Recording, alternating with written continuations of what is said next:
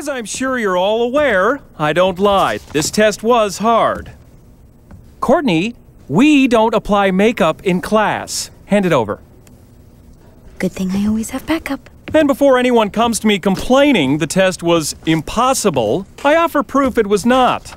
Someone managed to get a 97. No, not today. Any day but today. Congratulations, Barbie.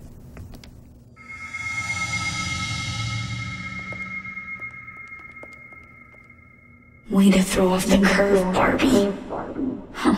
But you can't really blame her. And now that she doesn't have Todd, her science skills are all she has.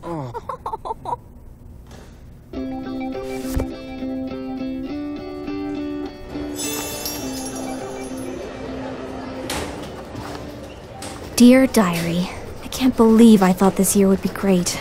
Why would I think that anything would change? I'm always gonna be nice, reliable Barbie. Things have been a mess this week, ever since Raquel landed that anchor job and I didn't. I just wish I could show Wexler that I can be exciting. Hey, I heard. Not that it's the talk of the school. I mean, surely people have better things to talk about. Of course, I guess I don't. You okay? No, not even a little bit. Todd is an idiot. No way should he be— It's not just him. I mean, it is, but it's also—